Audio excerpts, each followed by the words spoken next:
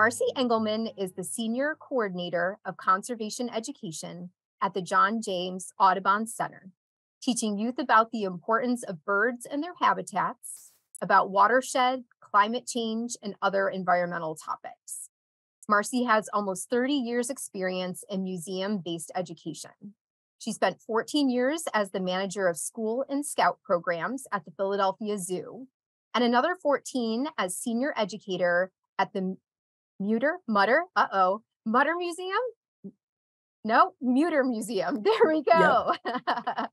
She received a BS in Wildlife and Fishery Sciences from Penn State and an elementary education certificate from Alvernia University. So at this point, I will turn things over to Marcy to get us started. Thanks Wonderful. for being Thank with you us. so much. Thank you, Amy. And hi, everybody. I wish I could see your faces, but I am very looking forward to teaching you this evening. And again, please put those questions in the Q&A. And if I can't address them during the lecture, we'll wrap it up at the end. So I'm going to pull up my presentation. There we go.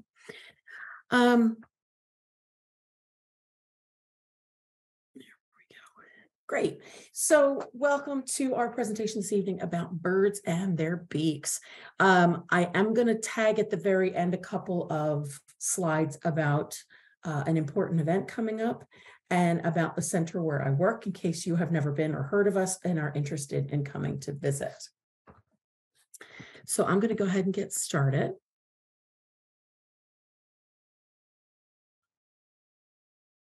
Okay, so when we talk about animals, a lot of times at the centers I've worked at, we like to focus on the animals and their adaptations.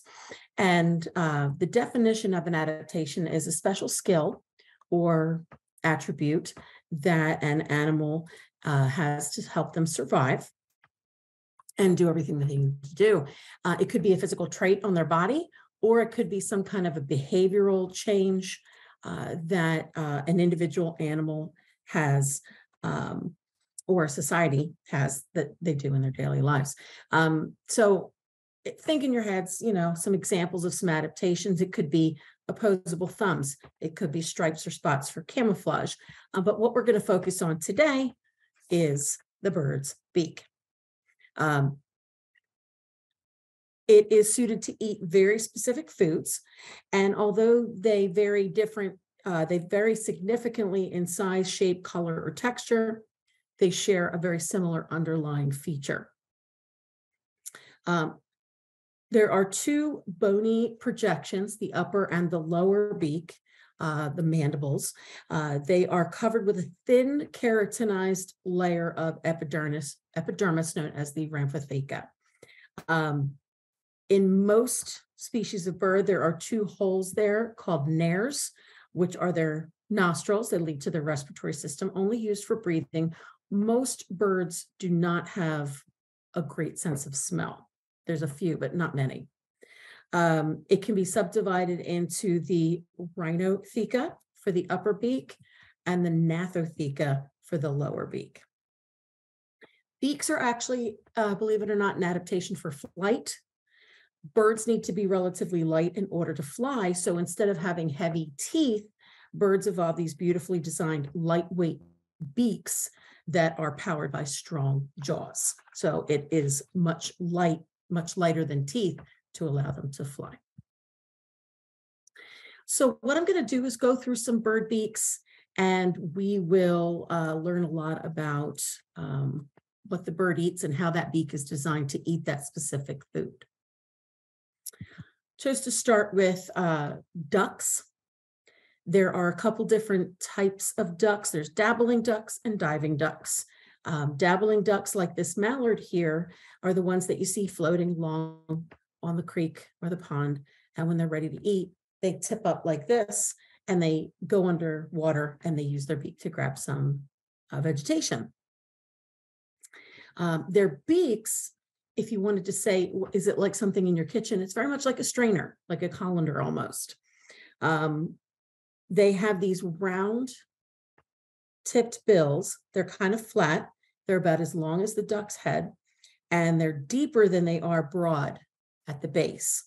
The edges are soft because they find their food by touch. So when they go underwater, as they're moving their beaks around, they can feel the vegetation brush up against their beaks, kind of like we feel with the tip of our finger.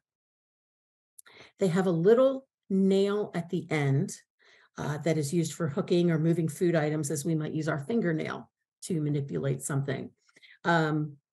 What they'll do is they open their beaks and they take a mouthful of water and vegetation, close the beak, and the water gets sifted out through those little ridges, and then the vegetation is left behind in their beaks.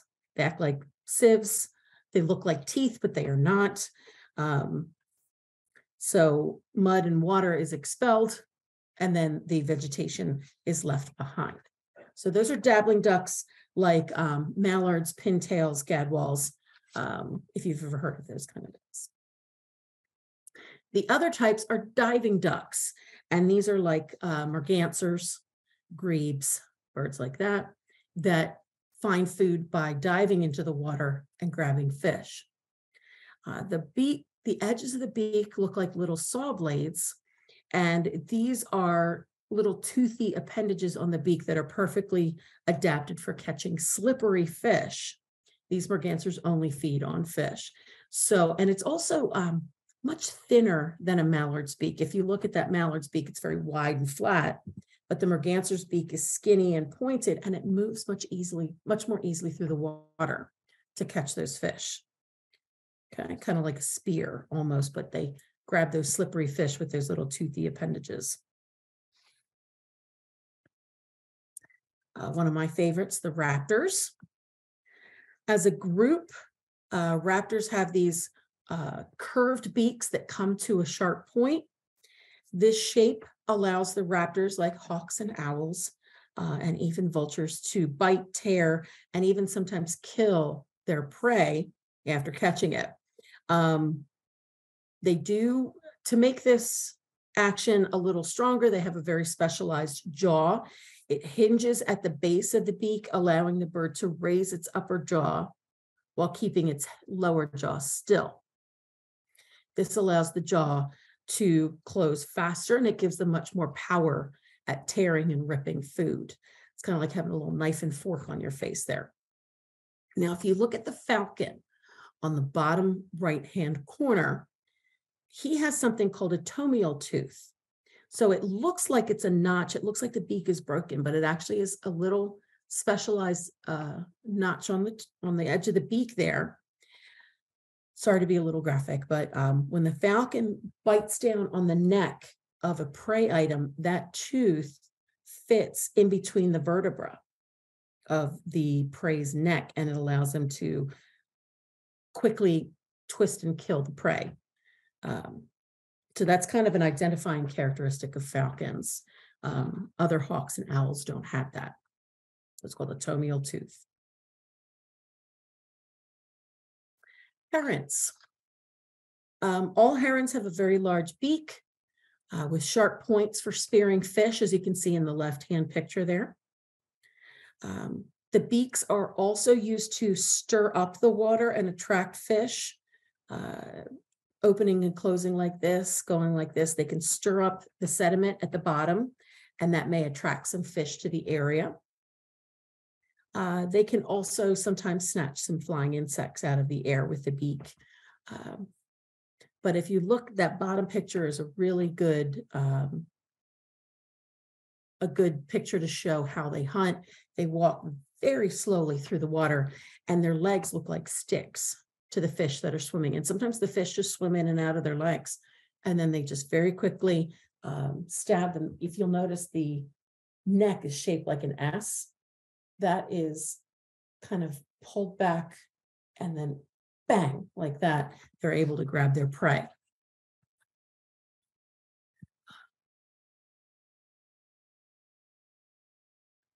Hummingbirds. This is really interesting. You would think, just casual observation, their beaks look like straws. Okay. They look like they would just stick their beak into the petals of a flower and suck out the nectar. But that's not how it works at all. Beginning in early in the 19th century, some scientists realized that the tip of the hummingbird's tongue forks like this into two tiny little tubes. So they thought that they would drink it through capillary action. That's not true either. And turns out they actually kind of lap up water much like a dog does. They, like a piston, the tongue goes in and out very, very fast, sometimes 15 to 20 times a second. And the points go out and then they compress and they pull it back in, and it pulls in the nectar into their beak. Okay. Now I wanted to show you this one. I was doing a lot of research for this and I found this really amazing bird. This is called the sword-billed hummingbird, which is from South America, the Andean region. This is among one of the larger species of hummingbird, and it's characterized by this really long beak, which is longer than the length of its body, not including the tail. It uses its bill to drink nectar from flowers. The flowers that it feeds upon have really long petals, really long corollas, so it can reach down into the base of that flower and suck the nectar. But most birds, especially hummingbirds, will preen or clean their feathers using their beaks. You may have seen this before. This particular type of hummingbird has to use its feet to scratch and preen because the beak is too long to reach its body. So I thought that was cute. This is one example of one of the flowers with the long corolla that it feeds upon.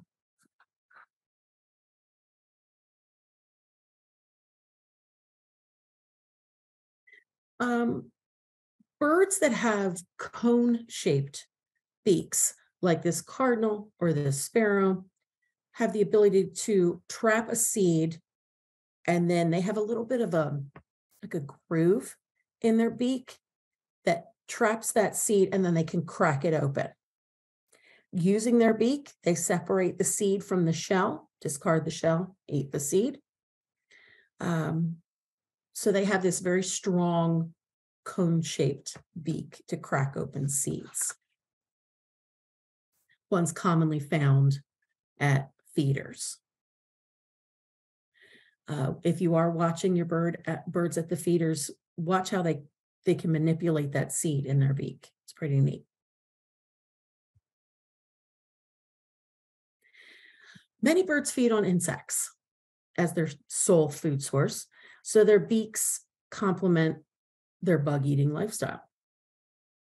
Warblers, like that yellow warbler on the left there, gnatcatchers and wrens have these slender tweezer-like beaks, perfect for grabbing insects off of leaves and tree branches, bing, with precision. Other species like the swallow here, or nighthawks and flycatchers, they have more flattened beaks for catching insects in the air. Tree swallows, in particular, like this beautiful bluebird there, are known for their air acrobatics. If you've ever seen them flying around an open field, they're catching insects. A lot of these birds too, like nightjars, they have these specialized feathers around the edges of their beaks that come out like this and helps trap the insect into their beak. These birds are often attracted to birdhouses, so you might want to put one of them up. Robins. Robins have this great all-purpose beak for catching worms and other food, other maybe ground-dwelling insects. In the fall, a lot of these birds switch to a fruit-eating lifestyle, and that beak is also very well equipped for grabbing berries off of branches. All right, the pelican.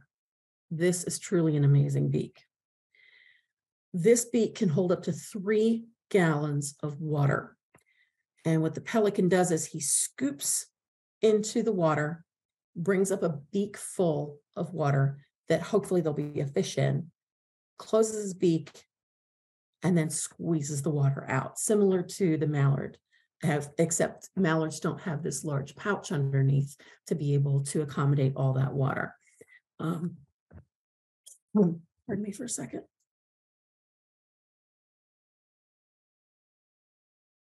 The American white pelican sometimes hunts in groups to herd fish into a concentrated area, and then they can just feed.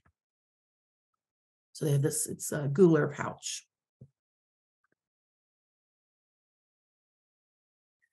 Woodpeckers. Now, this is a neat little beak. A lot of people wonder why these why these woodpeckers don't get a headache from pecking away at the tree. They have a very strong, powerful beak with a chisel-like tip, so they can peck very slowly and deliberately. And to be able to drill these holes with that much force and not get a concussion, a woodpecker beak and skull has to act like a shock absorber. The beak is covered in layers of keratin, which is a protein that helps the beak stand up to compressing forces, such as that beak against a tree. And the skull is thick and spongy and absorbs the rest of the impact. Their skulls are a little bit more flexible because they have plate-like bones. I'll show you a picture in a second, that minimizes the damage from all that pecking. They also have a specialized bone called a hyoid. We have hyoids in our throat, but their hyoid, if you can see here, wraps around the back of their skull right here, that acts like concrete rebar and protects the brain.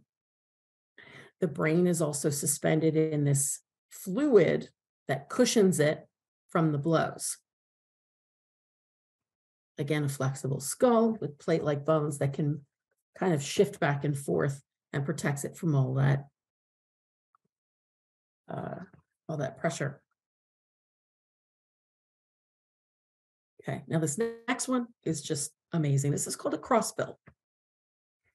The beak is actually off kilter like that, and it uses it to get into pine cones. Pine cones, for the most part, are closed except when they're exposed to the elements like heat. Sometimes they will open.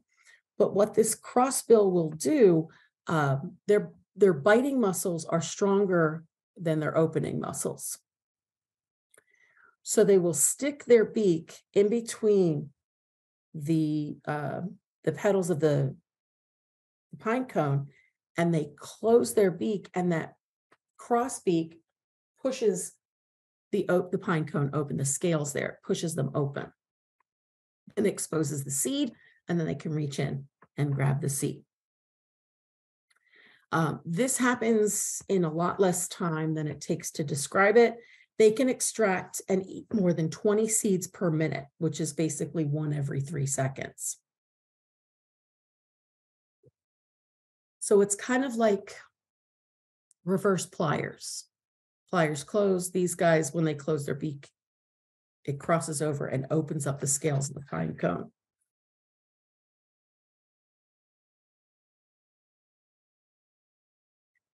Okay.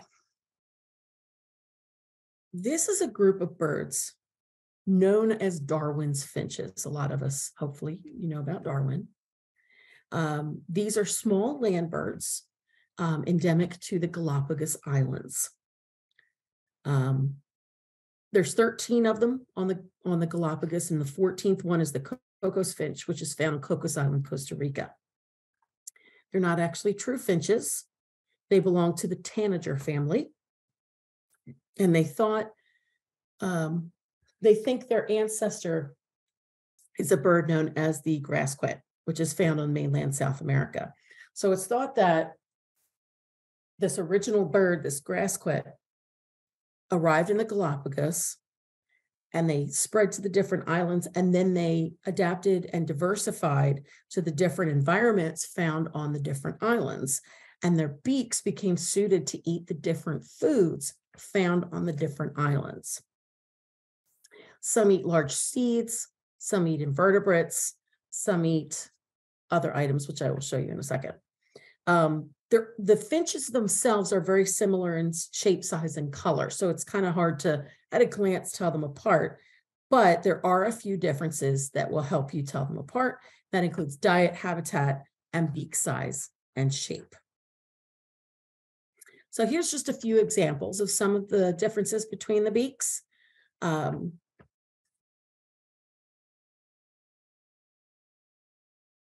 Here is a neat little spectrum that shows you the differences in sizes and shapes of the beak. So you got the large ground beak, large ground finch, the medium ground finch, the small ground finch, etc. There's a woodpecker finch, which actually uses a twig or a cactus spine like a tool to probe bugs out of trees. I'll show you a picture of that in a second. But this guy here, the sharp-beaked ground finch, this one feeds mainly on seeds. However, the ones that are found on a couple of small islands of Wolf and Darwin often drink the blood of large seabirds, like the blue-footed booby. And this has given them another nickname. They're often known as the vampire finch. They will actually sit on the back of the blue-footed booby and peck at the skin on the back of their neck and drink the blood. I did not include a picture of that because it is quite graphic. This is just a neat little graph that shows you all the birds and what islands they're found on. Very easy to find this if you're interested. But this is that woodpecker finch, and you can see he's got a little cactus spine or a thorn from a tree, and he will probe the bark to extract the different insects. Birds are not known for using tools. Why not? They've got one attached to their face. But this is a good example of it.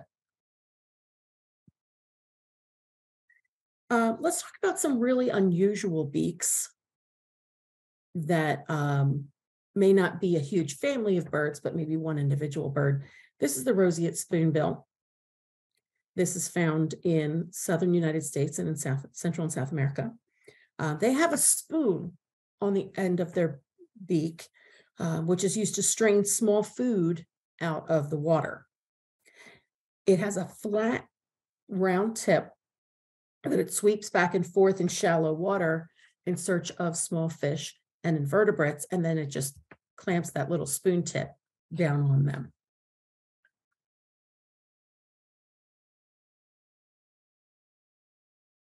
This one I've seen in person. This is the black skimmer. I've seen it down the shore. If you'll notice, the lower beak is much longer than the top one. Now, the chick that you see in the bottom right-hand corner there, the beak looks normal, but as it grows and matures, that bottom beak outgrows the top beak. And then as they hunt for fish, they drag their lower beak through the water. And as soon as it touches anything, the beak snaps shut. And hopefully it's a fish. So these are really amazing birds. I've seen them down the shore. Flamingos. The beak of the flamingo is designed to sweep back and forth with the head almost upside down in the water. And they're filter feeders, kind of like baleen whales. They'll scoop up a mouthful of food, close it, the water squirts out, and then the little macroinvertebrates will be left inside the beak. The picture on the right there, I came across that and I thought it was hilarious. If you ever see a cartoon flamingo, the beak doesn't open the right way. So there's little cartoons there. They have just a little bottom beak, when instead the bottom beak is actually larger than the top beak. And it feeds like this. So if you go to a zoo and you see the flamingos, they feed upside down like this.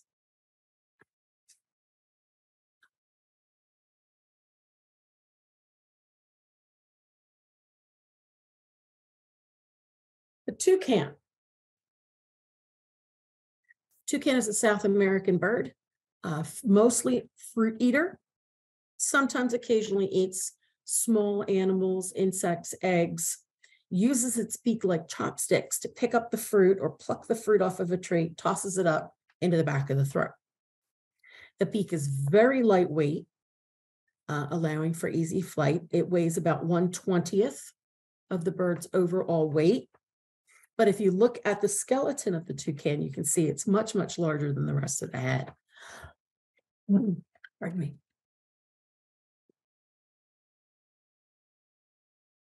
Another interesting thing about the toucan's beak is it allows for thermoregulation.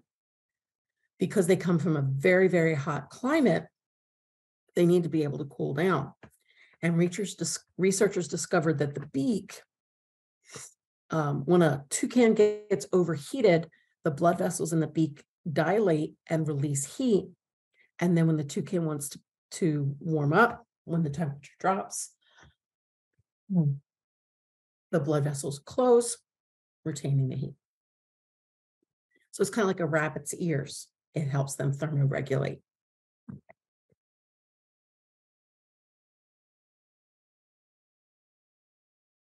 Pardon me.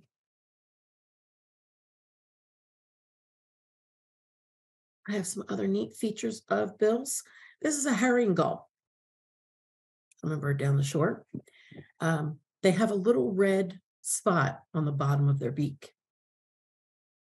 Only adults have this. It was found through research that newborn herring gulls instinctively beg when they see a red spot, even if it's not on their mother's beak. This researcher would show them other things that had a little red spot, and the babies would beg for food. So that red spot is something that the babies will peck at, and it kind of encourages the parent to feed them. Okay. Trigger warning for my next pictures. I hope none of you have something called trypophobia, which is fear of holes. This is a Gouldian finch. The babies of many finch species have these little nodes, these little nodules called papillae on the inside and the edges of their beak.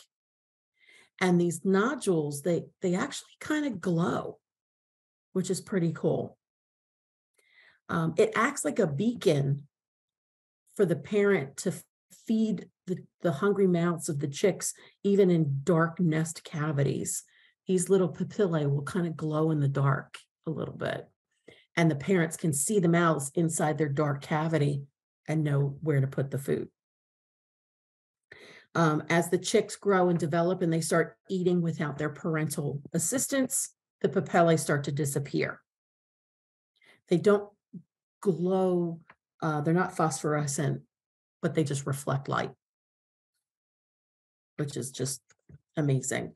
Another bird with similar markings is the crested cua, native to Madagascar.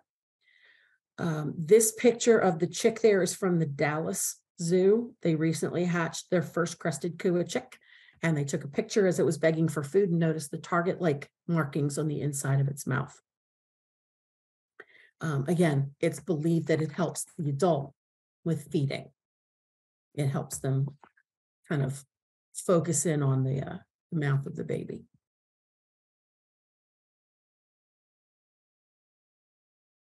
Hornbills. This is the rhinoceros hornbill, which is found in Southeast Asia.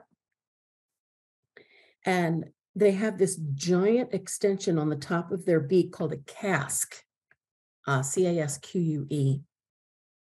It's hollow, and it's thought to amplify a bird's call, kind of like if you've ever talked through like a paper towel tube or a wrapping paper tube, and it makes your voice sound louder. That's kind of what this is like.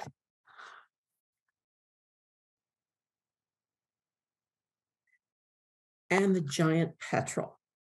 If you can see on this is a seabird, and it's got this ridge on the top of its beak here. It's actually the bird's nostrils. This bird is pelagic. It spends most of its life out at sea, and it doesn't have a lot of fresh water available to it. There are glands above the eyes that remove salt from the bloodstream, and it drains out through this tube on the top of the bird's beak. It also gives this bird a great sense of smell, helping it find food and locate its own burrow in a colony. Um, all members of this group of petrels, albatross, shearwaters, they all have these tube noses. So it reduces salt out of their bloodstream and it gives them a great sense of smell. There are many, many others, but these are ones that I found particularly interesting. Something else I wanted to talk to you about was the Great Backyard Bird Count. This actually starts tomorrow, February 17th, and it runs through the 20th. If you're interested, just go to the website, which is birdcount.org, and it is a collaborative effort between Cornell and Audubon and some other organizations. This was established in 1998, and it is the first online citizen science project, which is also referred to as community science. It is done to collect data on wild birds and display results in real time. Birds Canada joined the project in 2009. And in 2013, it became a global project when we started entering data into something called eBird, which is the world's largest biodiversity-related citizen science project. So it's every February for 4 days. The world comes together and kind of loves birds as one. And over these 4 days, they invite people to spend time in their favorite places, watching and counting as many birds as they can find, and then they report it to them. These observations help scientists better understand global bird populations before one of their annual migrations, once they start migrating north and south. So if this is really easy to do, you can do it in your own backyard. I would just recommend, if you are interested in collaborating, to go on this website, birdcount.org, and it'll give you information on how to participate. I also wanted to talk to you for just a moment here about the center where I work. It is in Audubon, Pennsylvania, which is just next to Valley Forge. In 2019, we built the John James Audubon Center and Museum. These are a couple pictures from the interior of the museum. We have on the right side there, we actually have a picture. We actually have one of John James Audubon's books, the actual books that he illustrated. And every month or so, we turn the page to another book, another bird. But the museum is dedicated kind of half to birds and half to Audubon and his love of nature and his art.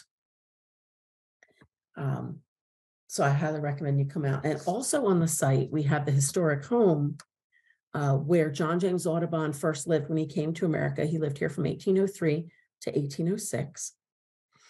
It was here that he met his wife. She lived right across the street from us.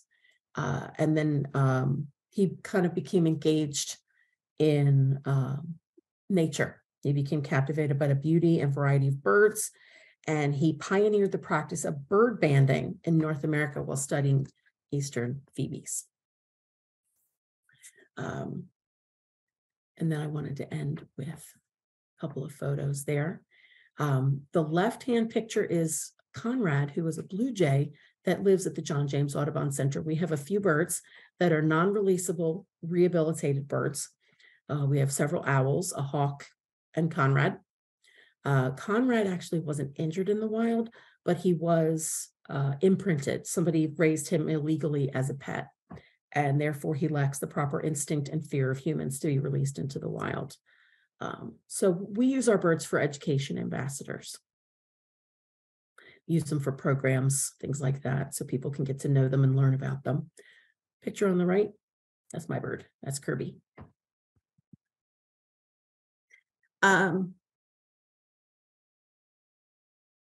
Oh, perfect. Thank you, Amy.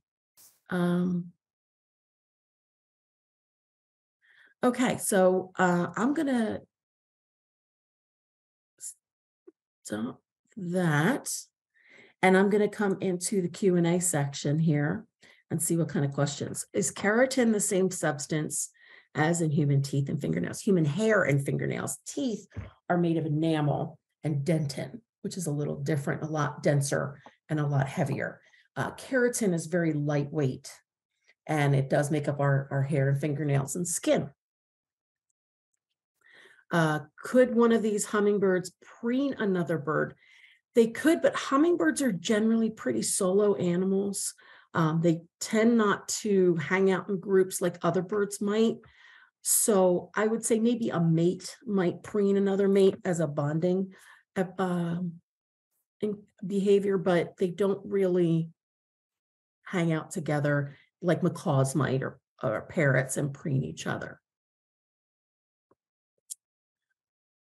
Okay. What other kinds of questions do you have for me? It can be anything about birds, beaks, or just about the center. We are open Wednesday through Sunday from 10 to 4. If you wish to visit the museum, there is a fee. We do a daily house tour of the historic house at 1 o'clock. However, if you just want to come walk the 5 miles of trails, that is free.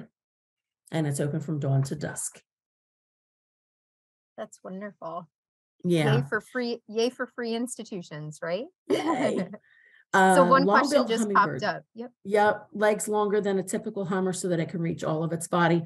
Birds are pretty good they have like long enough legs that they can reach their head. So I don't think they're any longer than a typical hummingbird. But they definitely can reach all the good spots. So we had one question, Marcy, that says, how do birds find seed feeders if they can't smell well? Vision. They're going to use their eyes. They also can hear the calls of other birds. Certain birds that are a little bit more, they don't flock together. I mean, a lot of birds are generally kind of out on their own, but they will hear other birds calling, and they may be alerted to the fact that there's a feeder nearby, or they'll just watch other birds gathering at these feeders. So yeah, very few birds have a good sense of smell. One bird that can smell well, and you may already know this, is a vulture. Because their prey doesn't move, they have to find it another way, and they will smell the dead body. So there's 2 questions here back to back about hummingbirds. Would you be able to share a little bit about like hummingbird, like when we would see them in the spring, and then also when they would be leaving later in the year? Sure. The hummingbirds are migratory, and I will give you a website when I'm done talking that you could give everybody. Great. They are migratory. You're going to tend to see them probably March. We're going to start to see them March. And then they'll migrate out probably October or so. I will tell you that the Audubon just came up with something called the Migratory Bird Explorer. And I'm going to find it so I can put the website in the chat. Let me find it on my one second here. But what you can do on the Migratory Bird Explorer is track different birds' migration routes. And some of them are individual birds. Here we go. Is this it? Nope. They have tagged birds to follow their migration routes. And you can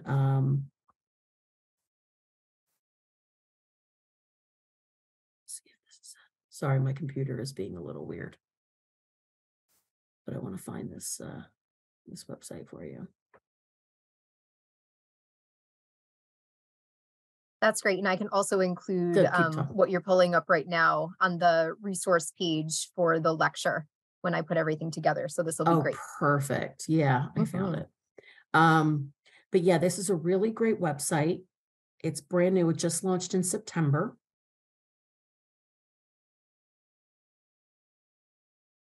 There we go. It's kind of got a weird website, but let me copy it. And There.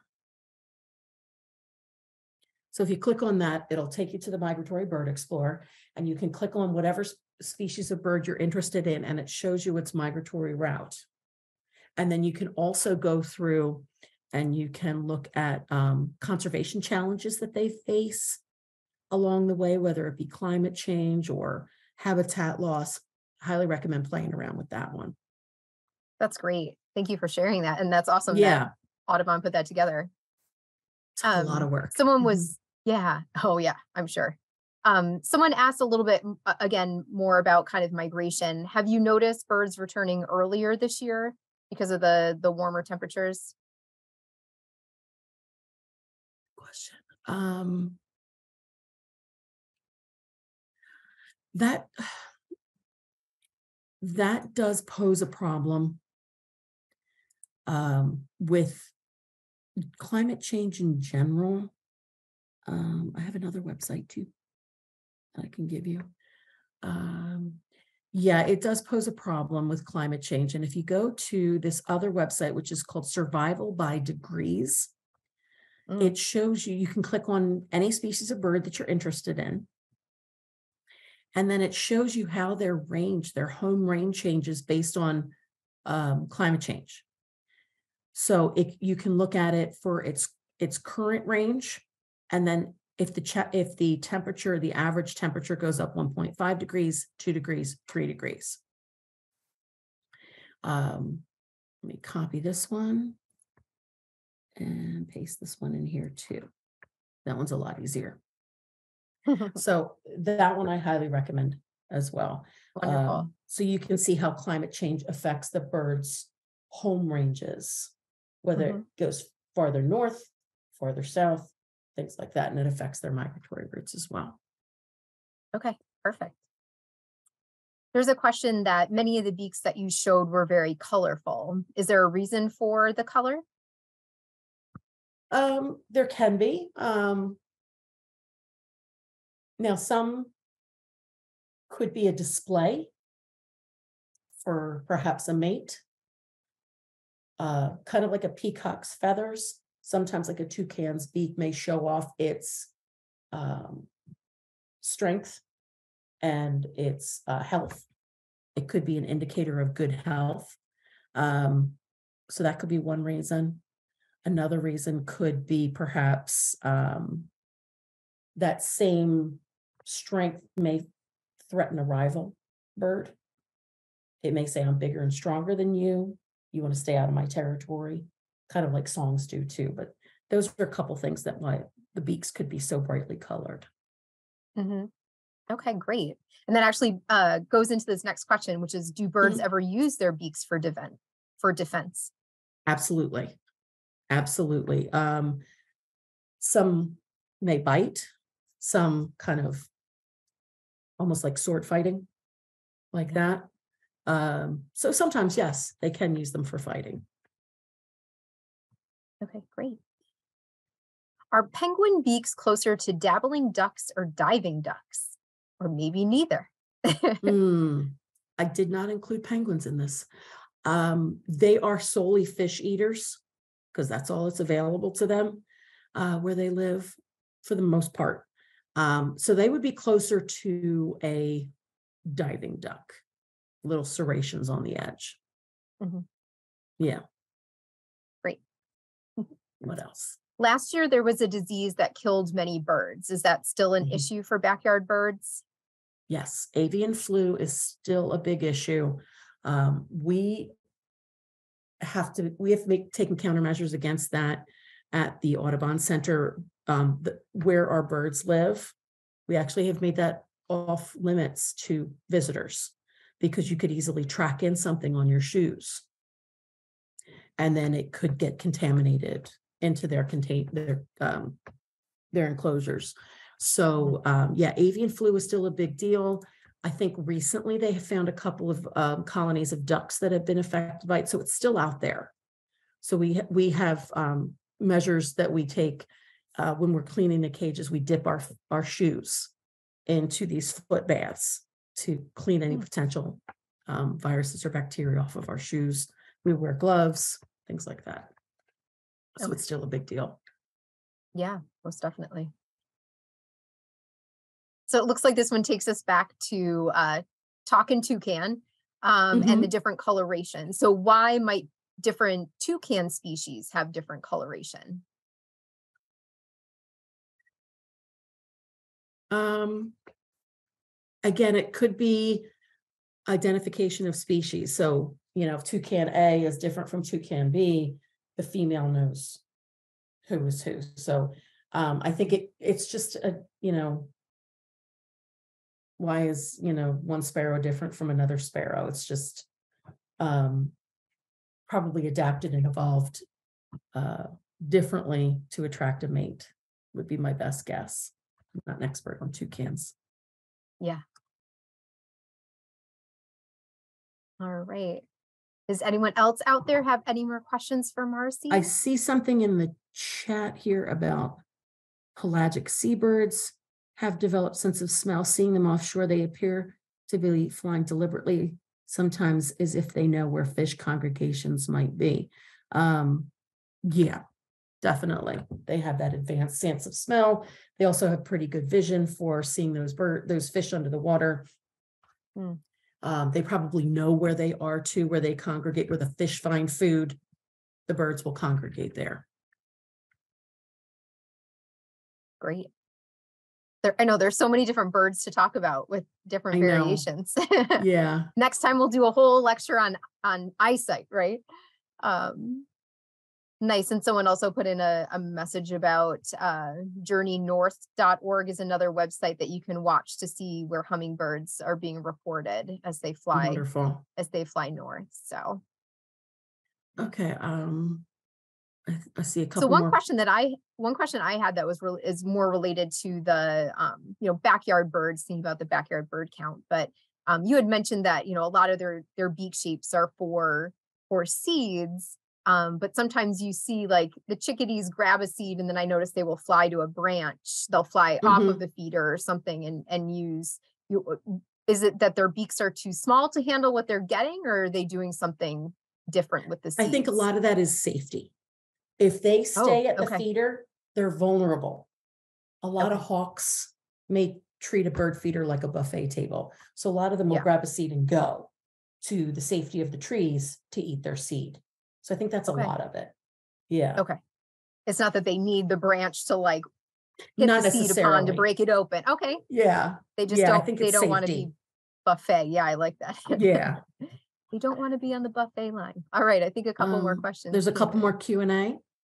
Does a Yeah. So vulture's does beak have a name where the nares connect? Yeah, where I'm not quite sure what you're referring to, but the little fleshy part at the top of the beak where the nares are is called a cere, CERE. I hope I'm pronouncing that right. That's what I say. But that fleshy part right there, parrots have, a lot of birds have that. So it's a little fleshy strip where the nostrils are. It's called a mm, cere. and we have another question about avian flu. Is it best to not feed our backyard birds at this time? I know at one point it was suggested that we take down feeders. Mhm.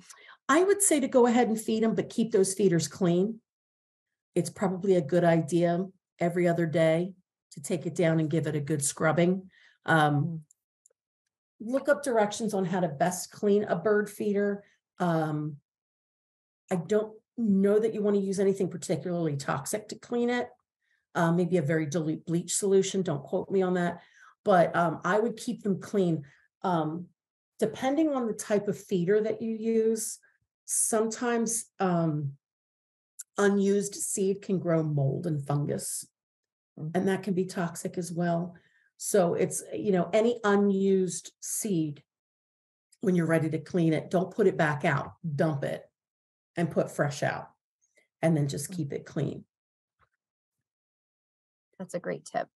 Yeah. But I would say go ahead and feed them. They need it. Yeah. All right. I'm checking both our Q&A and our chat to see if anything else popped up.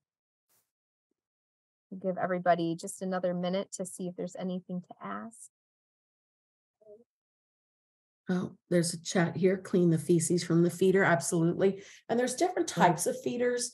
If you use one of those tray feeders, that's just a big platform, the feces can accumulate on those. But if you use something that looks more like a house or a hopper feeder, the way that they stand on it, the feces are going to go off the edge. So that one is less likely to accumulate feces, or a tube feeder as well. But each of them has their advantages and disadvantages. And there's some great sites on Cornell's page about the best type of feeder and the best type of seed to attract what type of bird. That's a whole other discussion. So I would recommend looking at Cornell's website and Audubon's website for tips on the best feeders and the best seeds that you can use, depending on what you want to attract. Wonderful. Oh, here we go. I meant, is there a word for the part of the vulture's beak below the stare where both nares open up into the beak? Oh, okay. I don't think that there's a name for that, but it is true that if you were to look at a vulture's beak through the side, you can see right through the nostrils. There's no septum in between the nostrils. So that is true. Interesting. But I don't know that there's a name for it. I'm not sure. Is there a reason it is that way? Is it because of what they're eating, or? I don't know. No. Yeah. Yeah. Really cool. Yeah. All right. Last call for questions.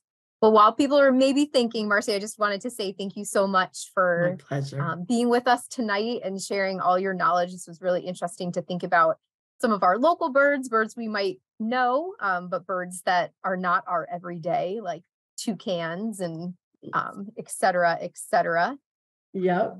Yeah. So wonderful. And hopefully all of you will take advantage starting tomorrow, the Great Backyard Bird Count, looking at a little bit more information about that opportunity and hopefully counting some birds and contributing to eBird. One of our staff members at Jenkins, who's a big birder, she was talking about how maybe there's a little bit of competition between states about how many birds can be counted on the Great Backyard Bird Count. So Wonderful. She was saying we gotta get out there so we can beat, I think she said California. I was like, you go, girl. Oh, wow. So yeah, wonderful. That last question, it just says thank you, and we'll leave on that. Thank you, Marcy, for being with us tonight. My pleasure, Amy. Thank you for having me. Sharing your information. And thank you everyone for sticking with us through the questions. And I'll share the recording when it's ready. All right. Wonderful. Good night, everybody. Good night. Thank you so much. Bye. Bye-bye.